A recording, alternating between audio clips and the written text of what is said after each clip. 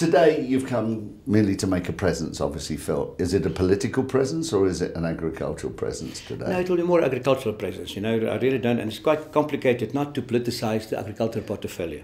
And it's after the election anytime. And as I said, it's my yearly annual visit, and it's really my 10th time. So you can check on it every year, come around, and just keep on abreast of the technology to see what's going on. And I really think it's a mistake that more cabinet ministers don't visit this to see commercial farming in action, because this is commercial farming, not the things that they talk about. Yeah, you cannot take decisions on that level, on rumours, on myths, on propaganda. It must be taken on facts. And that was one of my big frustrations in the beginning, that we talk about these myths. And I said, well, that's a myth. Can you prove that? You know, land ownership, or how farmers treat their farm workers. Do you have any examples? On technology, on mechanization. And all these issues you can see here in practice here. Have you had an influence on the agricultural sector as a deputy minister? I really think so. I think it was the right decision. It was a very difficult decision. But if you check before 2009, food security was not all that priority from government. They never spoke about it.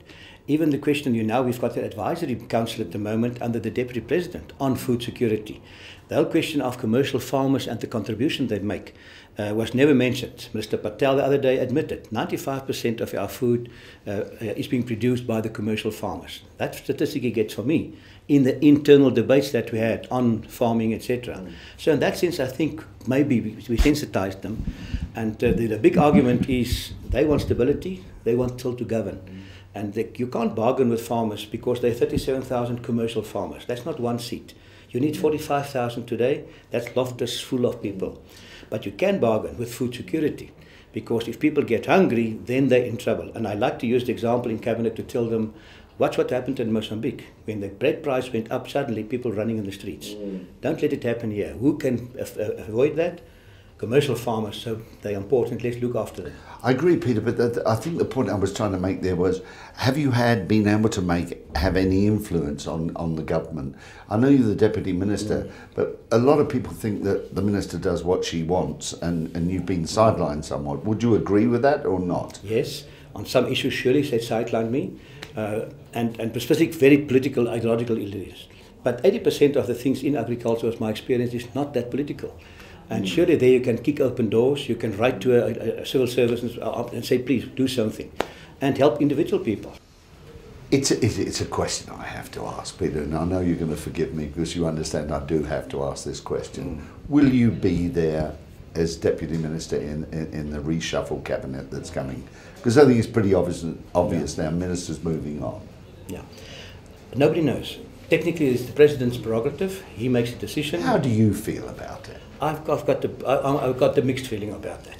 On the one side, you've got a lot of idealism that you can really make a difference to be there. On the other side, there's a lot of frustrations in the end of the day. I think it's good for South Africa, it's good for agriculture, but not necessarily for my party. And that's a sort of responsibility that you must weigh up against each other. You know, sitting around that table for example, the Bosberaad, Cabinet Bosberaad, there's 60 other ministers. Then I come into the debate and I say, gentlemen, there's no votes for the Freedom Front Plus around this table. And then they laugh a bit. There's no media around this table. So when I say this, I'm talking from my heart. What you now plan is not going to work. And these are the unforeseen consequences. You think you're going to help your voters, this. And then there's a debate. Whether they agree or not, there's a debate. And surely being there is better than sit in opposition and shout at them after the decision being already taken in cabinet. Yeah. Well, I sincerely hope you keep the balance going, because the farming community needs it at the moment. I think we're entering, and I don't know whether you agree with me here, Peter, we've gone through a phase. Everybody expected land grabbing and a Zimbabwe situation. That has not occurred. You and I both know that we need those commercial farmers that are producing to stay producing. We can't afford it in the food chain to lose them. So we're entering another stage now. How do we accommodate the new era black aspirant farmer? Yes. Well, I'm on record more than once that we need more black successful commercial farmers, without any doubt. How do we do it? I had a discussion with Mr. Nkwinti the other day, and he said, maybe jokingly, he said, you are creating problems for me with my farmers. I said, what do you mean? He said, no, he had a delegation of black commercial farmers complaining about his land proposals because they don't like it. They said, and the same guys that the other delegation said, these minimum wage are killing them in the end of the day. Now it becomes a class struggle, not a racial struggle anymore. It's you're the reason. I think it's just common sense. Those guys are experiencing the common sense of having your own land, farming on it, and not all these ideological things that are being said. And maybe that was a good contribution. Should agriculture, DAF for instance, be broken up now and not work as agricultural, forest and fisheries? Should there be three separate entities? Well, the impression I get is that the president wants to have less ministers, yes. So that complicates the issue. I've got a problem with fisheries. I'm not really sure. The food part was the argument why they put it at agriculture. But it is a very artificial marriage in the sense that a lot of that is environmental issues. In the end of the day, you must focus on food production and make it easier for farmers to food. That's your job. Don't interfere. Don't interfere on every farm, because that's a problem. And you talk about myths. One of my experiences is, and I talked to the president about that, a lot of these things I said, you confuse the farmers. There's a lot of uncertainty out there. And the president's reaction was, yes, but you must distinguish between policy and open debate within the ANC. And I said, but it's very difficult for a farmer, even for me. What is open debate? These new land proposals, is it open debate? Is it policy? And then you get your Afrikaans farmers don't trust anything anymore. And they look at all these sort of conspiracy theories because they're not sure what's going to happen, and they start believing in myths as well. Final question for you, Peter. How do you get on with President Zuma? He's a likable guy. He's a likable guy. He is, isn't he? He's a likable guy.